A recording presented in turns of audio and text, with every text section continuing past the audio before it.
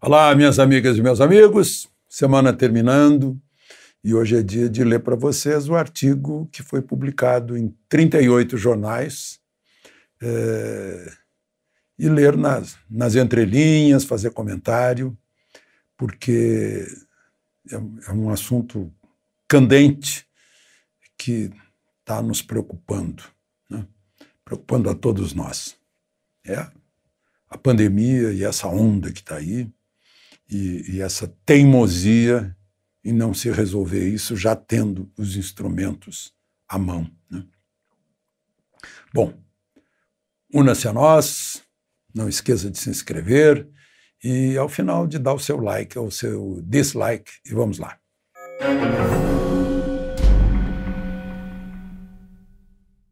O título é Vírus, político.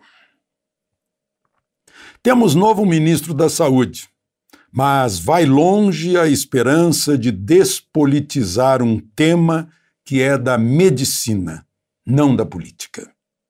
As eleições do ano que vem, para presidente e governador, agravam a fusão letal do coronavírus com a política. A mistura já tem mais de ano. E à medida em que se aproxima outubro de 2022, alguns se exaltam, outros se desesperam. Governadores de esquerda querem formar uma frente contra o coronavírus, embora se perceba que, nesse caso, coronavírus é pseudônimo para Bolsonaro. Não são só os governadores, né? A gente sabe...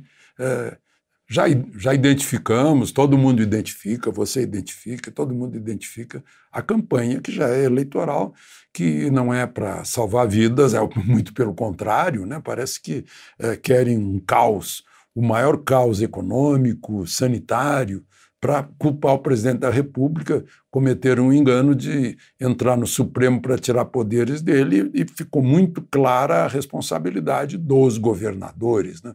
Até os prefeitos estão reclamando, prefeito de Aparecida do Norte, lá, desesperado, reclamando que quem manda em Aparecida, no município dele, não é ele, mas é o governador de São Paulo, né? Quer dizer, nesse caso, está havendo algo contra a União, contra a Federação. E a Constituição fala que, se o presidente atentar contra a União, contra a Federação, isso é crime de responsabilidade. Portanto, imagina-se que qualquer poder que atentar contra a União não seja crime de responsabilidade, né? Mas aí é uma outra questão. A disputa político-eleitoral não combate o vírus porque o alvo é outro. E a virulência política atinge, como dano colateral, vidas e emprego. É uma tristeza, né? As pessoas fazem campanha para evitar que médicos tratem logo a doença, para que as pessoas lotem os hospitais, para que se mostre o caos, né? Mostra-se as covas que estão esperando você, né? Porque o medo ajuda, isso é básico, o medo paralisa.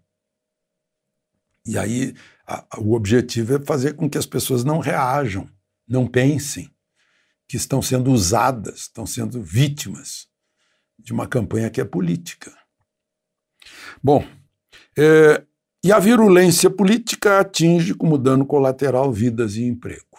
A gente vê essa tristeza de trabalhadores que não podem ficar em casa porque tem que trazer comida, né, sendo levados para a prisão, arrastados, um vexame, uma desumanidade. A questão não é apenas brasileira. A prevalência de decisões com viés político prejudica a maioria dos países no combate à pandemia. Até a OMS, que tem excelentes técnicos, também tem dirigentes que são políticos. O diretor-geral, Tedros Adhanom, é um biólogo que foi ministro da Saúde e depois ministro de Relações Exteriores da Etiópia.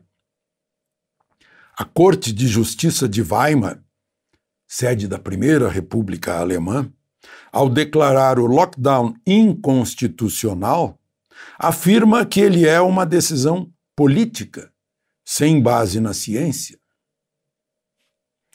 Por aqui, volta e meia, se pede CPI da Covid, com fins político-eleitorais, né? Aí eu pergunto, se o Congresso representa o povo brasileiro, tem 43 médicos, deputados e senadores, por que eles não tomam a iniciativa de buscar soluções médicas? O representante do Ceará, o senador Eduardo Girão, por exemplo, está ouvindo médicos, está fazendo reunião com médicos, para ouvir quem mexe com o paciente, com a doença, com a ciência e com a arte da medicina. Não é uma decisão política. Os políticos têm que ouvir os médicos. Por que não tomam a iniciativa de convidar seus colegas médicos, aqueles 43 médicos que estão lá, que não tenham militância política como eles, né? Porque os médicos estão no Congresso Nacional, eles têm militância política, são de partidos políticos, buscar gente que tenha isenção nesse caso, que não tenha politização a mover o seu munus de salvar vidas, de diminuir a dor das pessoas, né? Como no juramento que fizeram na formatura. Para um debate nacional sem preconceitos, em busca de uma recomendação geral que se converta em lei para combater o vírus. Porque nós já dispomos de meios ativos, né? Não adianta só o meio passivo. Não está dando certo um ano de passividade, né? Põe a máscara, mantém a distância, tudo isso precisa, né? Tudo isso é necessário, faça higiene, tudo isso é necessário, né? Mas agora a gente já dispõe, a medicina já estudou a doença por um ano, a medicina já pesquisou remédios, né? Agora mesmo a gente está vendo aí o sucesso de uma experiência em Manaus com 590 pessoas, pacientes de 12 hospitais.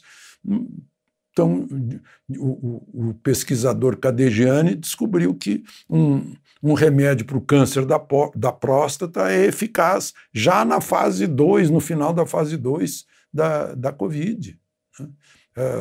Outro médico de São Gabriel ouviu isso e aplicou lá e está entusiasmadíssimo com os resultados que obteve com seus pacientes. Remédio para o câncer da próstata. Não está na bula. A tal de off-label, né? É decidir fora da bula, mas é o desespero. E é o que manda a Declaração de Helsinki, né? Que devia orientar todos os médicos do mundo. Foi de 64 e foi aperfeiçoada ao longo de assembleias gerais mundiais, né? A última do ano 2000, dizendo que não havendo remédio específico que se aplique, né, a critério do médico e com a anuência do paciente o que está disponível. É uma coisa tão óbvia, né, tão fácil, e os resultados estão aí pululando pelo Brasil inteiro. Cada vez mais prefeitos fazendo isso, cada vez mais médicos se oferecendo como voluntários para fazer isso. E cada vez mais um grupo raivoso contra a vida não quer que se faça. Eu pergunto, por quê? Se alguém dissesse, não, eles estão recebendo de laboratório que esse medicamento é muito barato, seria aceitável. Não, bom, tem motivos materiais, mas a gente imaginar que é motivo que a pessoa não olha para a vida alheia, que não respeita a vida alheia e não quer que a pessoa seja tratada como recomenda a medicina, as escolas de medicina, não deixe uma doença se agravar, trate antes. Meu Deus! Convidem, aí eu estou sugerindo, né, no último parágrafo, convidem meio a meio os do fique em casa com dipirona e os da prevenção e tratamento inicial com coquetel de medicamentos conhecidos e baratos, né? E que discutam, que busquem luzes, imunizados da política e das eleições. A crise é sanitária para ser tratada com ciência e arte dos resultados e da experiência. Ninguém quer o inimaginável. está se pensando no óbvio, no racional. Traz 50% de quem é contra, 50% de quem é a favor. E vamos ouvir a discussão. Cada um apresente seus argumentos. É tão simples. Depois, aquele que tiver os argumentos mais fortes, né, mais convincentes, pronto, a decisão é essa. Quantos chegaram à conclusão que o país acate como política nacional, respeitando a liberdade de médicos e pacientes? Porque a solução não está na política, mas na medicina. Na política está só o problema.